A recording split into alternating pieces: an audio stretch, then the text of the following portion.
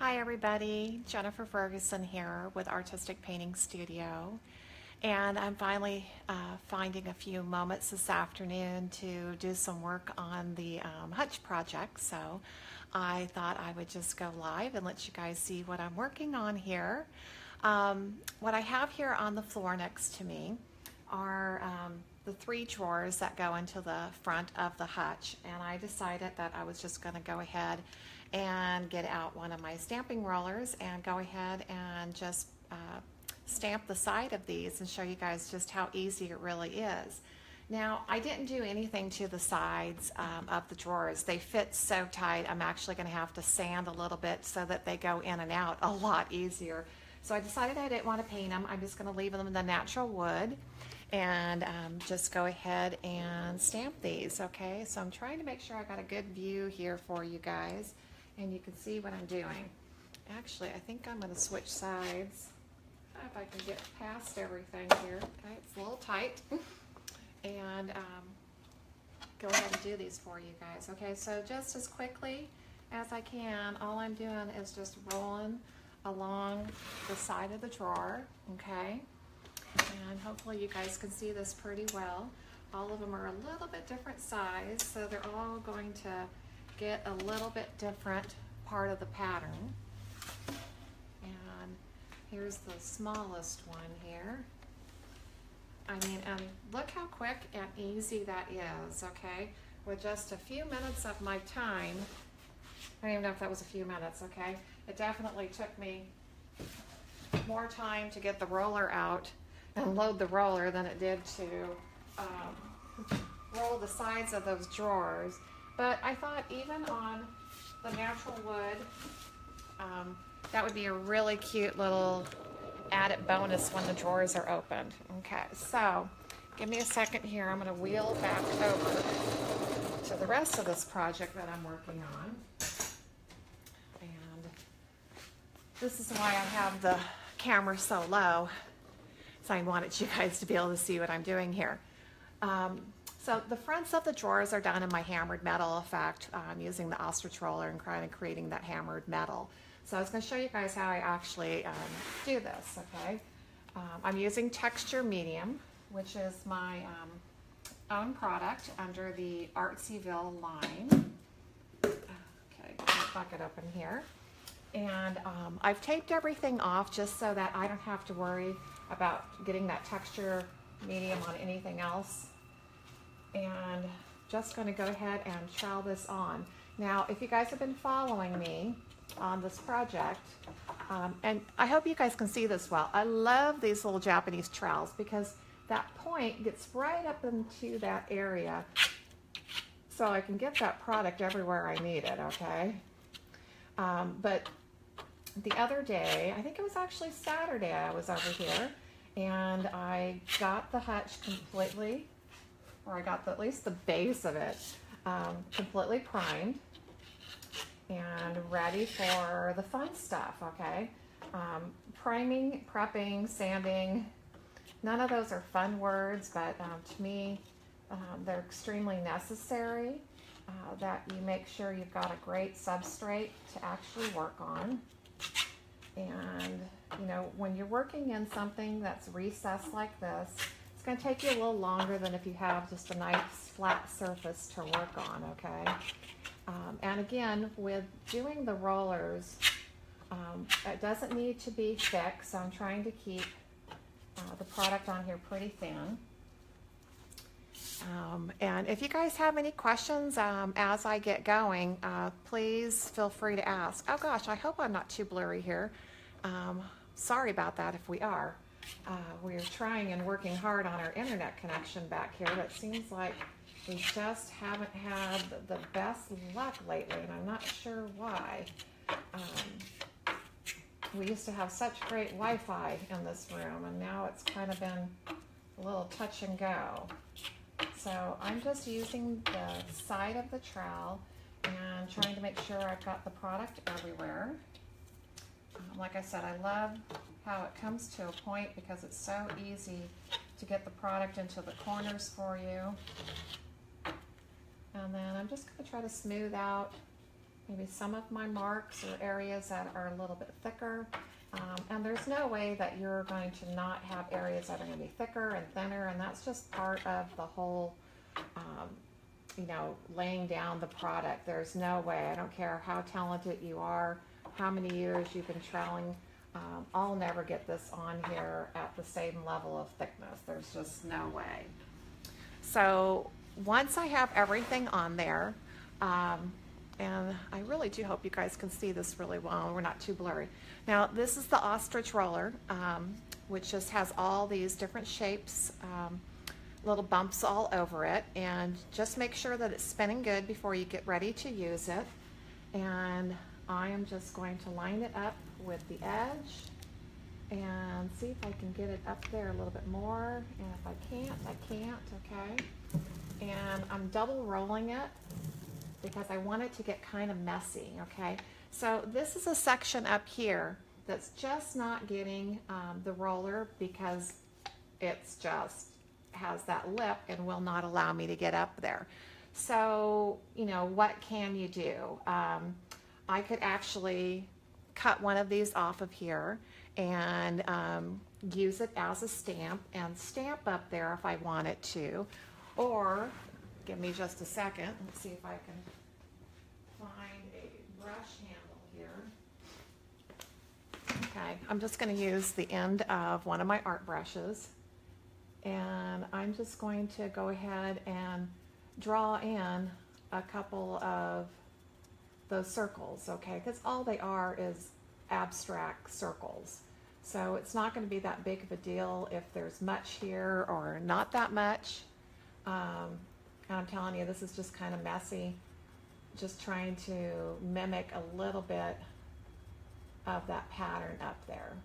And these are some of the tricks that you just have to do when you can't get the roller to go into all the little spaces.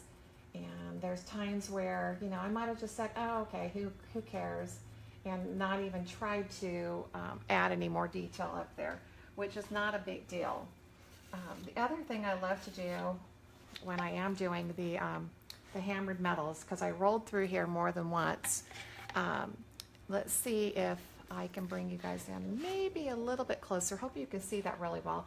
But it does peak the material, so instead of having to do a lot of sanding, I'm going to take my trowel and I'm going to smooth out some of that texture, just so that I don't have to sand as much.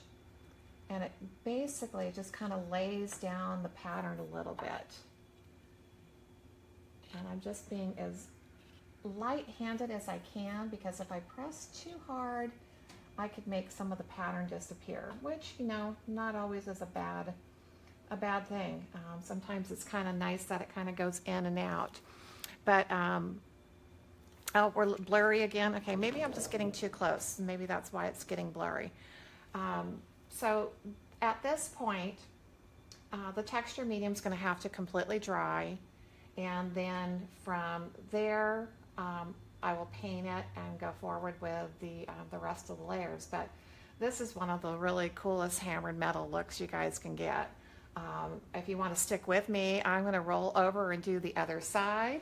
Sometimes watching things a couple of times I think is a great idea. If you get bored, I understand. And let's see, okay.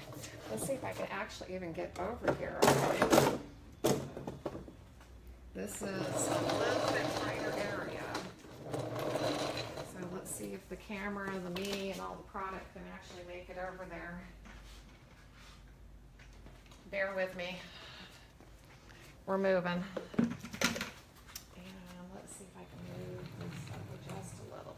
That'll help. Okay, let's get back down here. Okay, you guys we can get over here. Okay, now I have a few extra dirty things. Okay, let's get something to put the roller on. And, you know, if you guys do have any questions, please feel free to ask. I'll try to turn around and look, and if I missed it, I'll definitely make sure I answer your guys' questions once I'm done playing around here.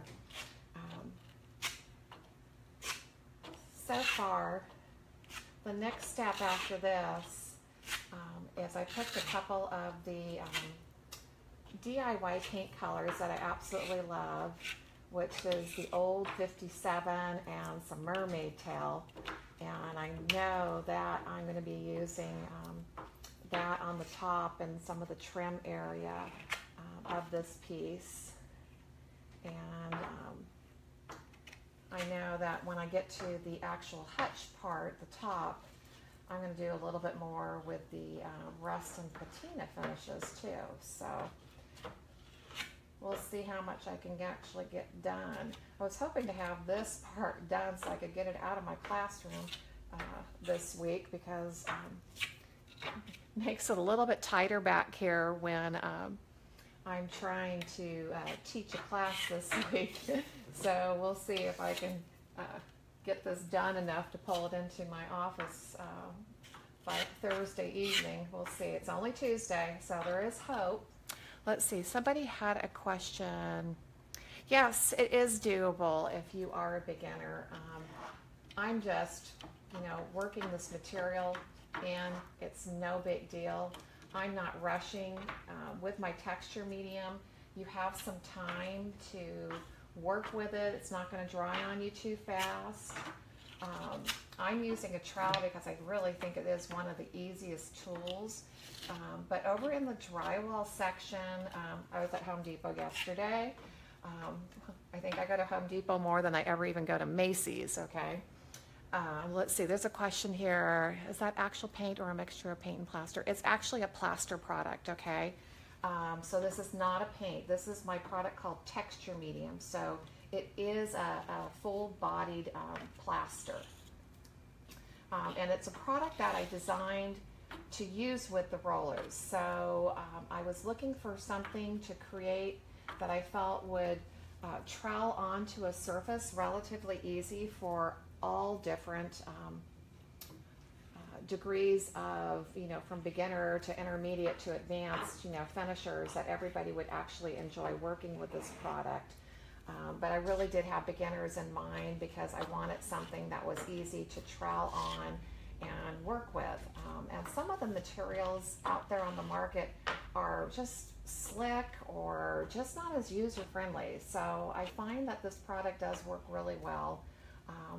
And like I was saying, when I was at Home Depot yesterday, gosh, I can lose track of direction way too quick there. They had these plastic like spatulas, and they had a little bit of flexibility to them. So I thought maybe that could actually be another tool that would be viable to work with this if you didn't want to actually purchase a trowel, because the trowels do get a little expensive. Even that tiny little trowel runs like $40, okay? So again, I'm just rolling through here. I'm rolling a couple times.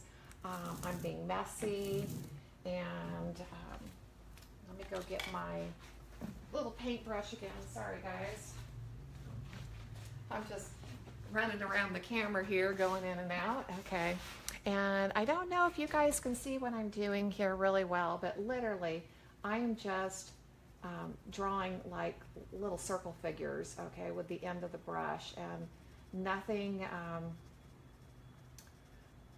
I'm not worried about the shapes. I'm not worried about how many I'm doing. I'm just trying to mimic a little bit of the ostrich roller pattern so it doesn't look like there's just nothing up here. And there's times where, it's okay, that you don't have to, worry about this all the time.